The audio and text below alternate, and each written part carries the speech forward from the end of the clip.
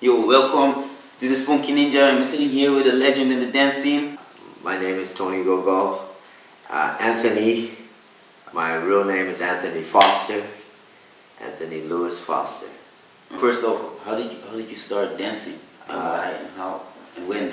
Okay, well, when I first started, I guess, being interested in dance, I was living in Houston, Texas, and I was in the orchestra, junior high school. We were in the #1 orchestra in Texas, and the United States, and orchestra, concert band, and marching band. We were the best in them 3 divisions. And at that time, Soul Train had started, I guess, the show Soul Train. And so I was watching this Soul Train show, and I got a glimpse of Don Campbell and Demita Joe Freeman dancing. And that's what attracted me in there. Never forget that moment. Okay, here we go again with the Temptations and a close-up on Don and Demita.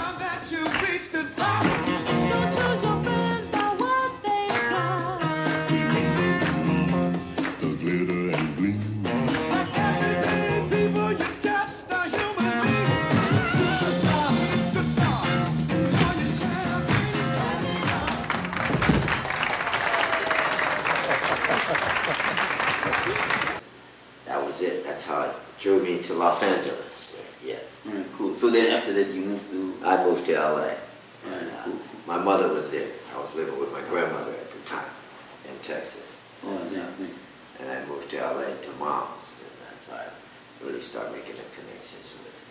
Alright, cool. So, in what crews were you in during your dancing career? We had the Go-Go Brothers, we had the Lockers, we had the Yo-Yo Brothers, we had 33 RPM. That was another group we had with Scooby in there. I can't remember exactly right now, but maybe 5 or 6 groups. Yes, I was involved with at that time. Yeah. Cool. And so with the Lockers and the Go-Go Brothers, you performed on Soul Train, right? No. Creative Generation was that other group. Oh. Yeah, Creative Generation. Yeah. But no, what my experience with this is Greg Camelot Jr. came to my house one morning and told me I had to go to the Soul Train audition with him that day. And so he finally talked me into it and took me to the Soul Train audition. And like he said, they chose me. So that was Greg's connection, So he got me on Soul Train. After he got me on Soul Train, I was pretty active in sports in high school, football, track, baseball, all the sports, basketball. So I had a big following as far as party people, because, in the party I'd be dancing, Yeah. So this connection and this network I used, and this is how I met Greg and Fluky and all of these guys, through actually my connection in Los Angeles. Somebody knew one of them. Yeah. So it was always a time made for us to meet. Yeah. Cool. That's how I met all the Lockers. And Don Campbell was the first inspiration of that. Of course, he created the move. So he started out as the Campbell Lockers first.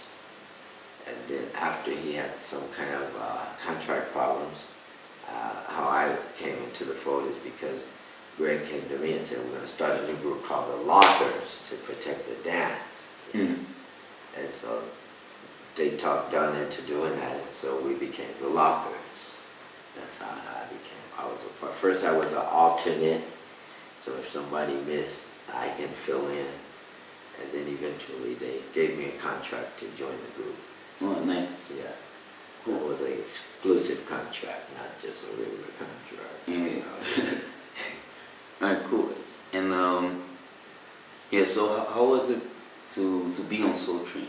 What was the experience like? That was one of the, to me it was a blessing, and I knew it because all the dancers that I admired or who I wanted to be around or whatever, read up on and interested in, and artists, you know, every artist I probably like in my life, you know, is being rolled through. So it was a really rewarding experience for me, just being a part of helping that show to survive and bringing dancers. I was helping to bring dancers on, you know, to keep it going. So that was a beautiful time for me, man. I was dancing with everybody I wanted to. Oh, nice. Yes, we were able to capture that. At that time, I wasn't thinking that. But Nice. Yeah, so that was a real rewarding experience, that Soul Train. To this day, I still know people who were involved with that, so it's became fruitful, and to actually, I think, for the younger generations to know that these soul steps are there. Hey, come on, just turn on Soul Train. You're doing basically every soul step there is, you know. Yes. So it's a beautiful show. Yeah, it's big for important for inspiration. Yeah, you know, and real basic culture, you know, people who actually were raised on the, you know, practically raised on the street or that has grown or accomplished something is on the show.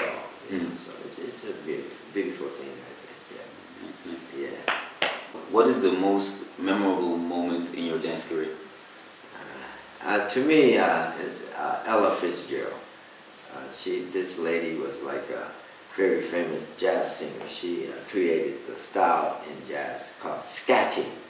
Oh, yeah. Ella created this.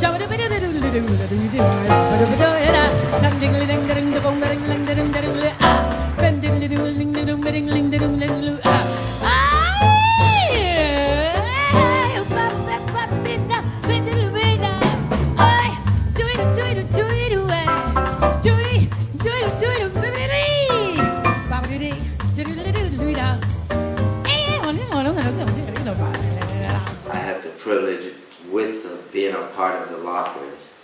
We got an opening show with her in Detroit, and that was the most memorable point, I think, in my life. Why? Because when I was in elementary school, the school made me write a book report on somebody that I would like to be like or whatever.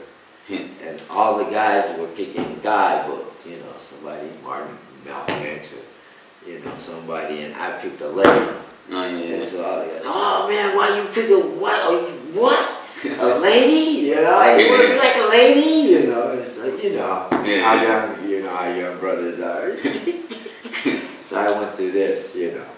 But the point is, after I wrote that book report about Ella, I was actually working with her almost 16 to 17 years after. Nice.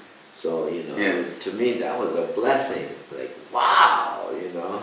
It's like, you know, come on, you know. Yeah. So that to me is that's the most memorable. It's like, that was like a present from God or something to me. It's like, wow, okay, you know, yes. And to be a part of the Lockers and be able to do it is like, well, yeah, you know. Nice. So after some time you moved to Japan? Yeah, in 1980 I moved to Japan. 1980. And why? 1980 I first went to Japan. Oh, okay. And about 1982 I moved to Japan.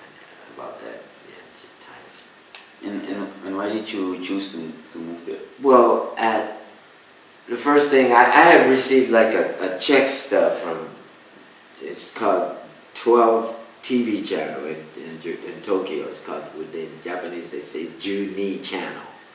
So they sent me this check, residual, for a television show I did in LA.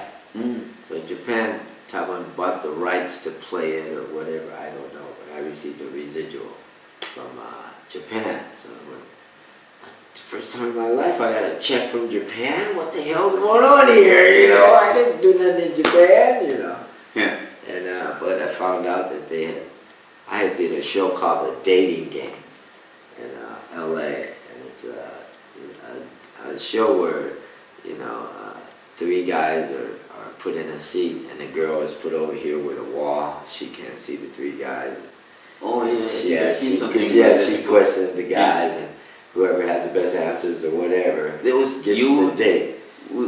I did this show. Oh. No, I did this show. And so my show, Japan bought the rights.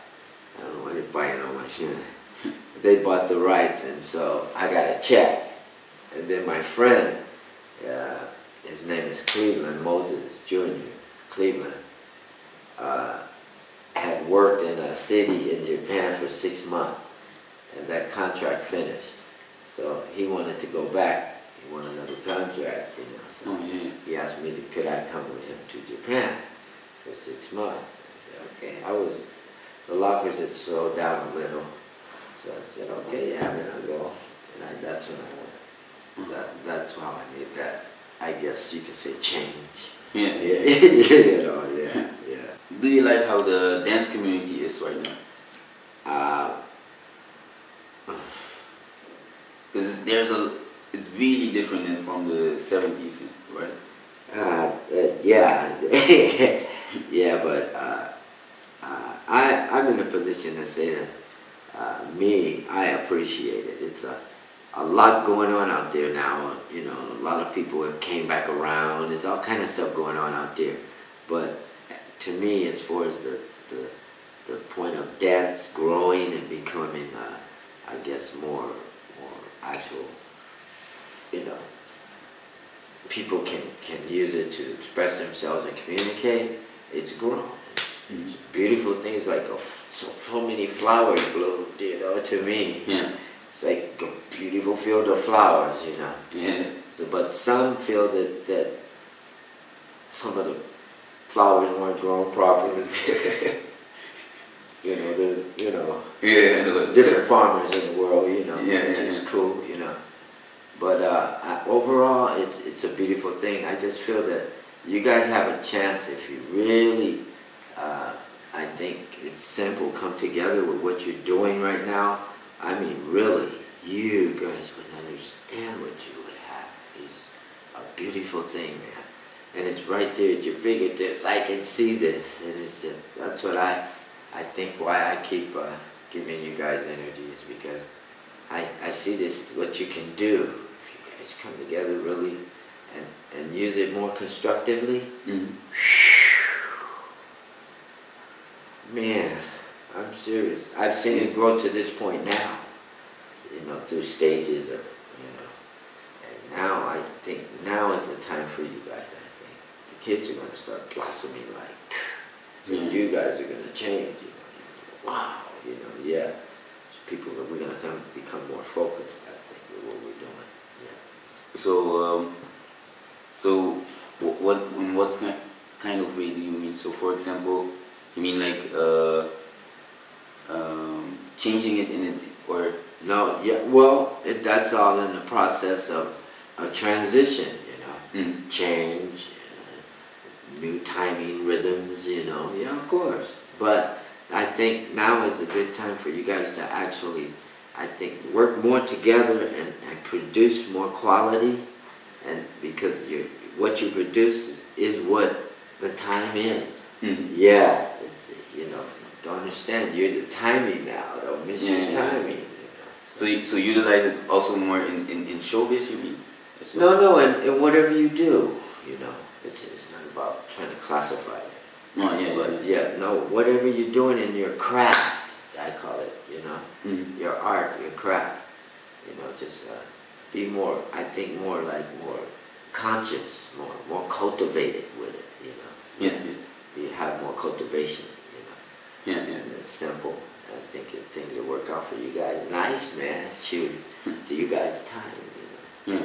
Yeah. So if you, whenever you go to judge a battle, what do you think is the most important thing in a battle?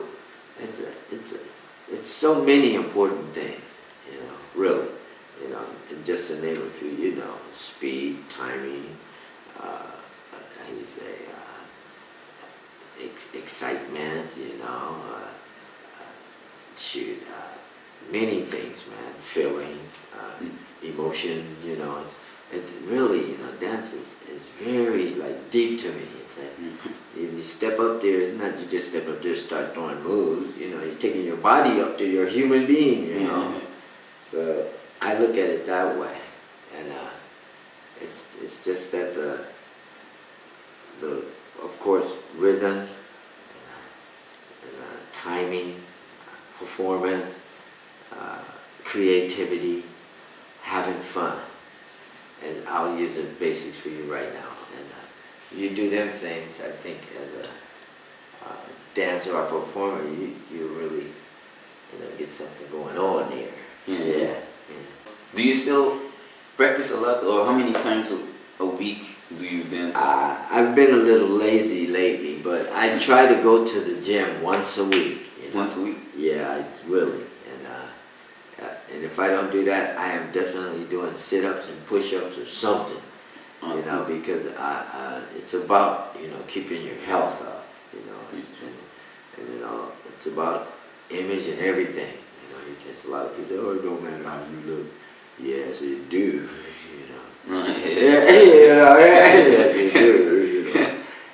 Yes, so you guys are more sharp, more. It's real. It's like street is. Some people have a backwards, I think, connotation of dance. It's like dance is sharp, man. Dance ain't walking around like that every day, No, I'm sorry, y'all. Dance be clean sometimes, It's like, wow, sometimes it be clean. And then sometimes it be ourselves, We have all kinds of styles with dance. So that's why it's dance. Yeah. So somebody trying to classify somebody and say, whoa, dance is free. Make your own style, do what you want to do. Exactly. Yes. Yeah. And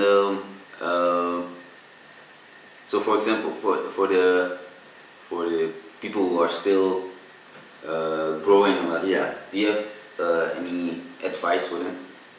I just like to say, please, really don't get like too relaxed when you're moving out there, because remember, the music always has different rhythms and tones and everything coming at you, so you want to really try to be focused with the music more as you move, and I think that'll improve your gesture, your movement, Yeah, just listen to that music better. Try to find more elements inside that sound, Yeah, and keep reaching that way. And I think as for a dancer, that's you have your growth, Yeah. From that inner being, Yes. Yeah. Those were my questions. Oh, really? Yeah. Cool, man. Hey, yo, peace, yo. Thank you very much for cool, everything. man. Trying to help my brother out. Thank you very much. No, you're welcome.